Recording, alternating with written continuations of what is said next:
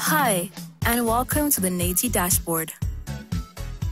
Now, follow me as I take you around.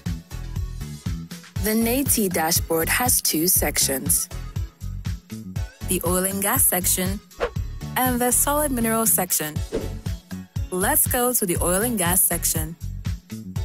The oil and gas section is made up of revenue, production, lifting, payment streams, and downloads.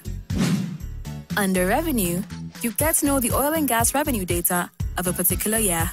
Just click and select the year from the drop-down.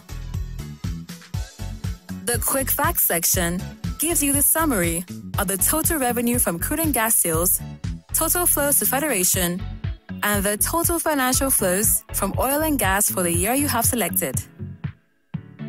Under revenue data, you get to see a graphical representation of the year you have selected in form of a bar chart, which can be downloaded in different formats. You can also get total revenue with year range by selecting two different years. You can check for total revenue from crude and gas sales only, total flow to Federation only, and the total financial flows only by unchecking other boxes.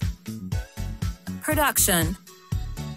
Just like revenue, it has quick facts and production data. This section shows you the production of a particular year and range of years by selecting the drop-down. The visual data can also be downloaded in different formats. The lifting section is structured in similar manner as the revenue and production sections. This section helps you get lifting data of a particular year or range of years.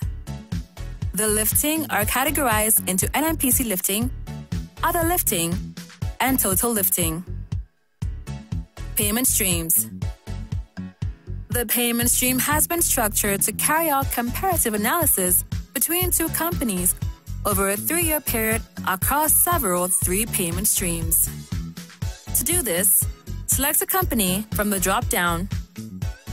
2 companies are allowed only. You can select range of years, at most 3 years. Then select any other payment streams by clicking on the checkbox to carry out a comparative analysis. All the data used on this dashboard can be downloaded from the download section.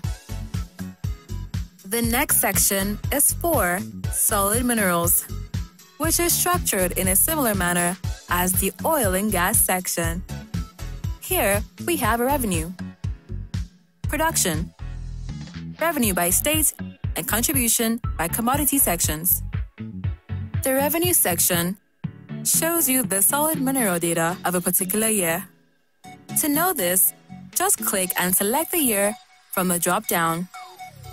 Quick facts give you the summary of total royalty from solid minerals section and total revenue from solid minerals for a particular year. The bar chart representation of the revenue data can be downloaded in several formats. The next is production.